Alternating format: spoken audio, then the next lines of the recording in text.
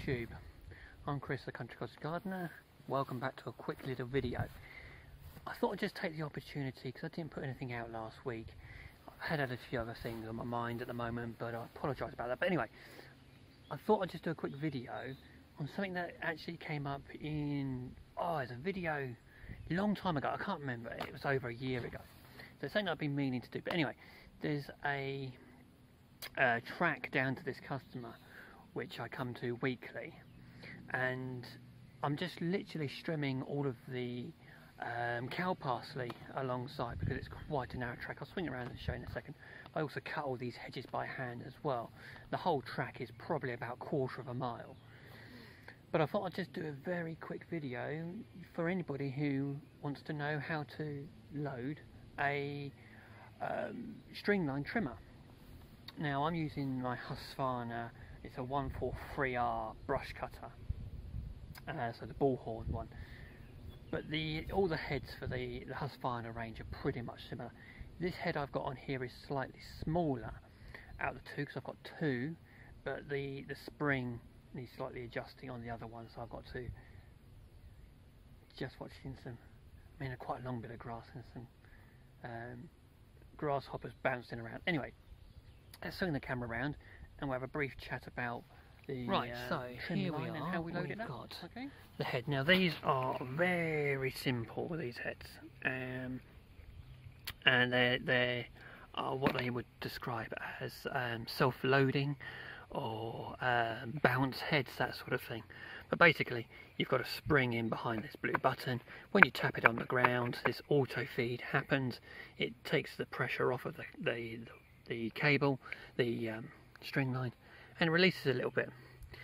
I don't have the extra guard that goes on here on my brush cutter, and basically there's another fin that goes underneath and has a trimmer on it which keeps the line shorter. I don't have that on there. I took it off for when I had a Oregon mulching blade. Anyway, back to the matter at hand.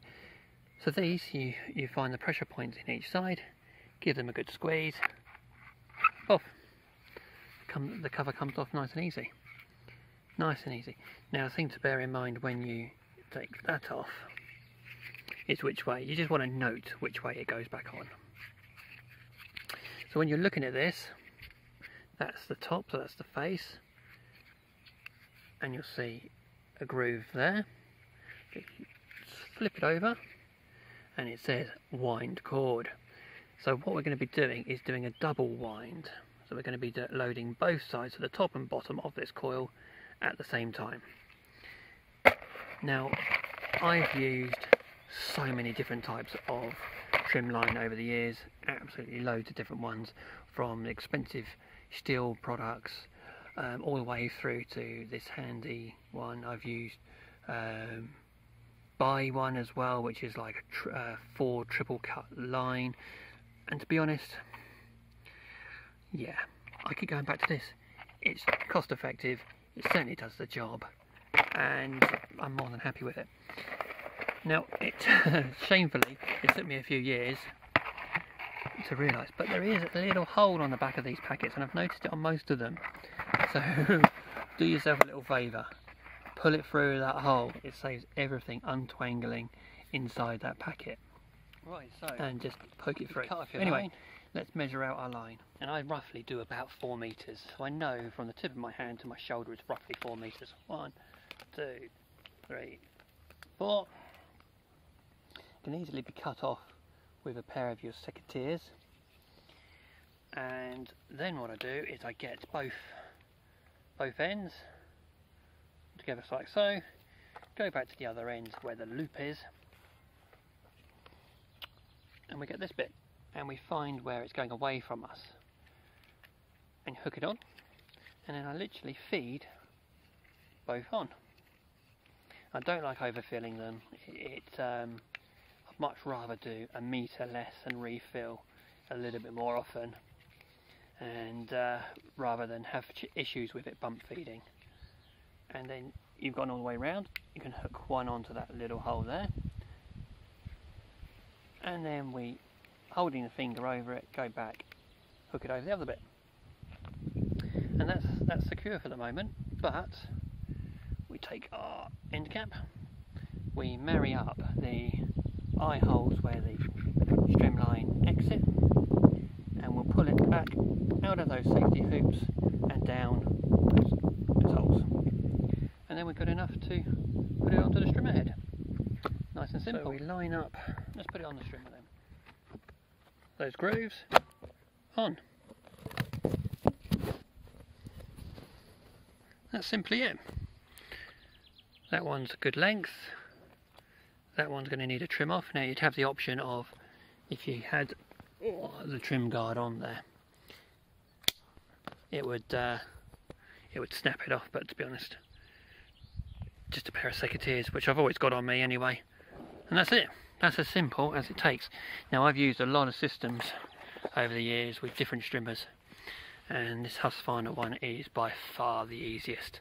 I say, I have got the other head as well. To take these off is so simple as well, because we've got a little noggin down there, and then you turn it around, and then there's a hole which sits into the gearboxing back there, and basically it just locks central, and then you can twist this the other way anti-clockwise, and it basically puts pressure on there so you can undo the head. So if you was in a real rush and you didn't want to keep loading up, you could have a couple of heads, and it's easier just to change the heads out quicker than to keep loading the trim line on there. Anyway, if you're interested, stick around and I will put a little bit of action up, working my way along there. Great fun. Oh, what a gorgeous day.